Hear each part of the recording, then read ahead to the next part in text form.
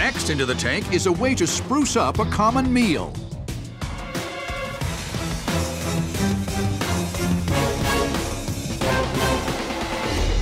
Hey Sharks, I'm Brett. And I'm AJ. And we're seeking $100,000 in exchange for 20% of our company. Sharks, would you enjoy eating the same thing every single day? Of course you wouldn't, and dogs don't like it either. That's why AJ and I created ShakeitPup dog food seasoning. Dogs get tired of eating the same thing over and over again. And with such limited diets, they miss out on important nutrients. But don't take our word for it. Just ask Chef Cooper. Hey, Coop. Do you like eating the same boring food every single day? We're shaking up and waking up the dog food industry. With ShakeitPup, our furry family members can now enjoy a human-like mealtime experience with a new feast to look forward to every single day. But what does it take? It takes just one shake to turn that bland dog food into a filet mignon. You'll be your dog's personal gourmet chef with just the shake of a bottle. Chef Cooper, what's on tonight's main course? Pizza it is. Our handcrafted, all-natural recipes allows pup parents to tailor their meals directly to their dog's unique tastes and nutritional requirements.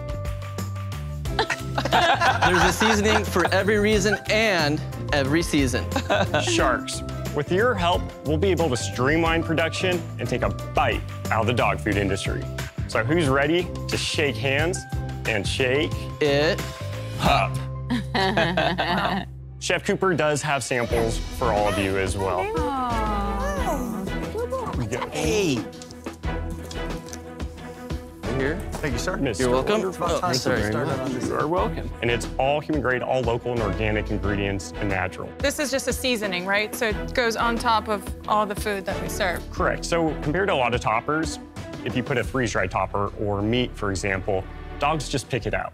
They eat around it. We always make the joke that, you know, dogs are like kids. They eat the marshmallows and cereal and leave everything else. What we do is completely coats the food. So it adds a whole new flavor profile, and you're able to mix up meals without changing their diet completely. What else is out there that's comparable?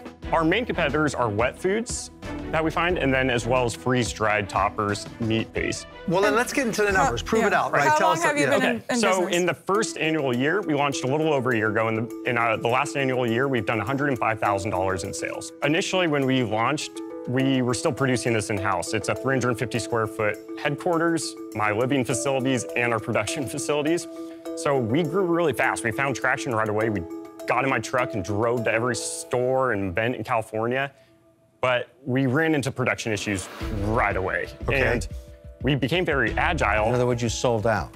And we sold out. You don't have a co-packer yet. We don't have a co-packer. Are you still in that same apartment? Yes. So we actually have invested everything we've made back into small equipment, production equipment, but we're not production guys. We're not manufacturing guys. Right. We've done this out of necessity. How much are these selling for each unit? Sure. So on average, about $2.45 is our cost to make them, and they sell for $12.99. Good for you. Wow. $13. We knew you'd like that. Yeah, that was, and each bottle lasts 30 to 60 meals. You're not saying a lot. What do you do I in know, the because company? obviously he speaks so well and he knows he's on top of everything, so I just got to kind of let him go with it. What is your background? Yeah, of course. Like any good story, we've been best friends since second grade, and we met on the school bus, and our friendship has kind of always revolved around dogs.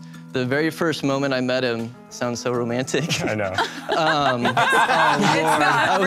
not romantic, don't worry. I was on the school bus, and my dog at that time, Bailey, wasn't doing too well, and on the way home, I just had the sense that Bailey died. And I started crying on the bus, and Brett was sitting in the seat behind me, peeks his head over and asks, "Why are you crying?" We start talking. He tells me about his dogs, Maddie and Buddy, and here we are today. Okay, so let's get back to business. Okay. All right. So the challenge is capital. Every company's going to go through that. If I only had more money, I could reach everybody, but there's a point of diminishing returns. Sure. So tell us about your inventory right now. So right now we have about 3,000 bottles, and that's about a month and a half supply for us. Essentially, we are ordering when we get the POs. Have you investigated any co-packers in the spice space, for example? We have, and we know the minimums are going to be about 3,000 bottles per SKU, and we're still narrowing down the actual price per. Give me a range. That would drop our cost down to close to $2. What do you need us for? We cannot produce this ourselves anymore. We need a partner. So right now we pay 37% of our costs are packaging and labeling, which is astronomical because we don't have any purchasing power. Over the last decade of Shark Tank, I have seen every crazy doggy idea and then more. And every single one of them goes through the roof when people see it. It's sick. It's so crazy how much money people spend on dogs. So I'm converted, okay? I get it. I think this idea is nuts, but I know it's gonna work because I look at dogs eating kibble saying, that must be boring as hell. And a little pizza, whatever it is, it's interesting, but it's a massive marketing problem. I think it's a nightmare. You guys are just so early. Why do you think it's a marketing problem? Because no one knows about this, and you're gonna have to that's the beauty of it. Yeah, so many people know about so many things. It's so and early. This is new. I'm willing to make you an offer. Here it is. It reflects the risk, but I don't have a doggy doo-doo in my portfolio the man right who's now. like, this Kevin is always nuts, talks and up I the don't see risk it so he working. can undercut Of course, his offer. but you're going, Yeah. look, it's better than nothing. You want to hear it or not? So silence from the doggy gallery. Well, I do, so. I am going to make an offer. Here it is. I'm going to give you the $100,000, but commensurate with how early stage you are and the nightmare of I bet he's going to ask for a royalty. Silence, please. I want 50%. That's worse. Kevin. That's worse. Lots of noise. I hear lots of noise. Kevin. I don't hear any offers. gonna I hear give noise. what? All right, I hear guys. noise. So I hear. What do you, Doggy's barking. what is that? Doggy's barking. I want Claw's going? 50%. What do you say? I'm gonna have to feel out the room and see if there's some other You know, offers you yet. really should, because if you don't get anything else, all roads go back to Mr. Wonderful as usual. Maybe I can help you with a decision. I think it's a genius idea, but I think that this is a speed to market thing that you have to do, and I think that, honestly, a lot of the big boys and girls, they're going to start putting a lot of these offerings in, and it's going to be a challenge to fight that, and so I'm out. And to speak to that, thank you, Damon, but as far as dog food companies, we were in that industry. We speak with a lot of the big boys. They won't touch any toppers or enhancers with a 10-foot pole.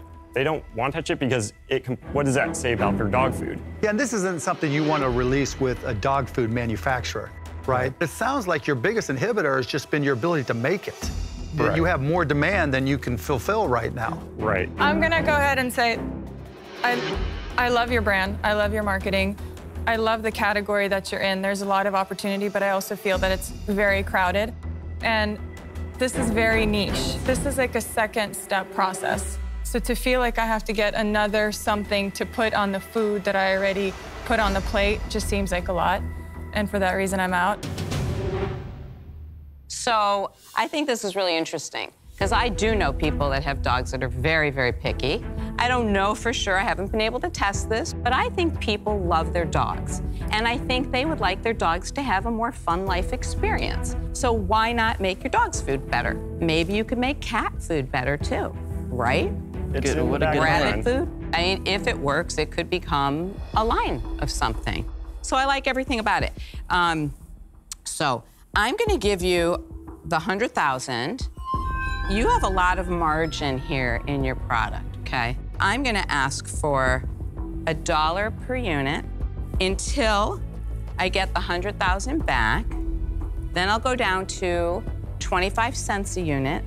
Oh, In perpetuity. forever and ever. In I would perpetuity. never do that deal. But I'm only asking for 3% equity. That's it. I'm not gonna be a 20% Only. partner. Do you know, I'm the king of royalties, and I know when you 3% can of the extract company one. leaves you can't with your afford it. company. You don't have enough capital to do that. Well, I'm giving them capital. And then, if Makes we're no doing sense. fabulously, I'll continue to bankroll the purchase orders. But those are two offers. What are you going to do, Mark? So last year I did a deal with a company called Wild Earth that does organic dog food. Wild Earth has been a great success because dog owners really care about their pet health, and they will spend anything to do it the right way. I think this would be a great combination. I'm not asking for a royalty, but I do want equity, right? Because I think this can grow, and I think that's where the upside is. So I'll offer you $100,000 for 25% equity.